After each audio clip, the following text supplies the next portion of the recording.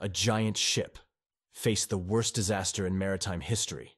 It was a journey across the Indian Ocean that turned into a nightmare.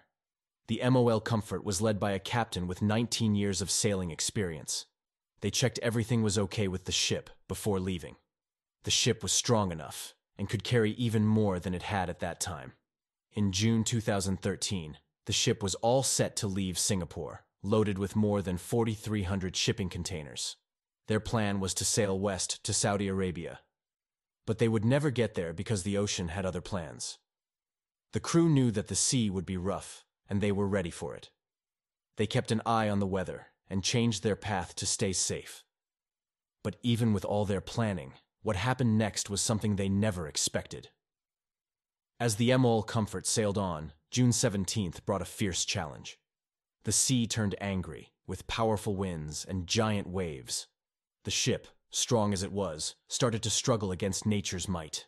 The waves were so high, as tall as buildings, crashing against the ship and shaking it.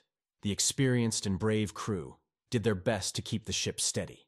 They slowed down and changed direction, trying to face the waves head-on. This was to make the ride a bit smoother and safer. But the ocean was relentless. Two massive waves, like giant walls of water, slammed into the ship. There was a loud bang, and the ship shook violently. Something was terribly wrong.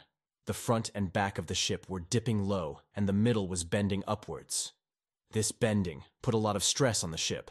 The captain, realizing the danger, rushed to check the damage. Below deck, water was pouring in, and alarms were sounding. The situation was getting worse every minute. The ship was in serious trouble, and the crew knew they had to act fast to stay safe. The situation on the MOL Comfort was getting scarier. The ship, now badly damaged, was fighting to stay afloat. The captain and his crew were working hard to save the ship, but things were looking grim. Water was flooding in, and the ship was being tossed around by the huge waves. In the engine room, the chief engineer saw water rushing into a few parts of the ship. Alarms were going off everywhere, warning that the ship was filling up with water. The captain knew they had to slow down even more and try to face the waves better. But as they did this, a new disaster struck. Some of the big containers on the ship fell into the ocean. Realizing the danger they were in, the captain made a tough decision.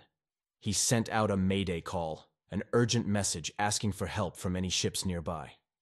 This was a signal that they were in big trouble and needed rescue.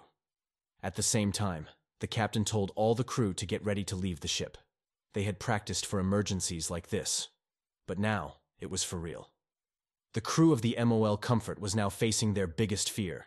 The ship was badly damaged, and staying on it was no longer safe. The captain ordered everyone to abandon ship. This meant getting into a lifeboat in the middle of a wild ocean. It was a scary thought, but it was their only chance. The lifeboat was small and cramped, and the sea was still very rough. The crew felt sick from the boat rocking so much. They were cold, wet, and scared. But they had to hold on. Help was on the way, but they had to survive until it arrived.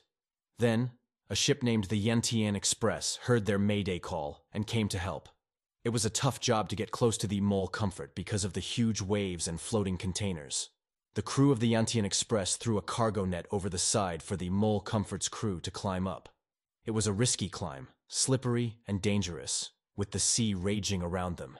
As they tried to climb up, a giant wave hit them, sweeping some of them back into the sea. It was a terrifying moment. They struggled in the water, trying to avoid the floating containers that could hurt them badly. But the crew of the Yantian Express didn't give up. They threw life buoys to the men in the water, and one by one, they were pulled to safety.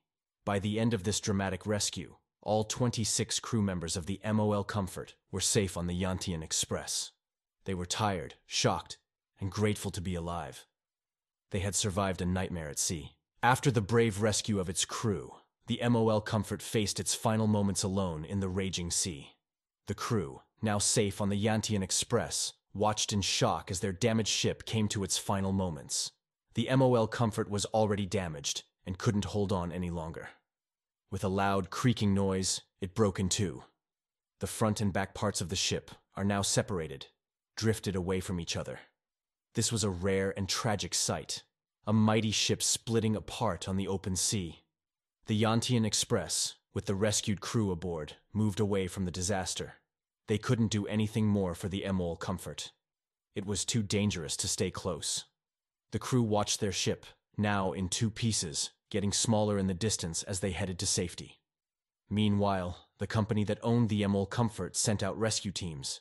They tried to save what was left of the ship, but the sea was still rough, and the task was very hard. The back part of the ship, filled with water, sank deep into the ocean with many containers. The front part was still floating, but it was a race against time and nature to save it. The story of the MOL Comfort ended not just with the ship breaking apart, but with a series of events that marked it as one of the worst shipping disasters in history. The front part of the ship, still afloat, became the focus of a desperate rescue effort.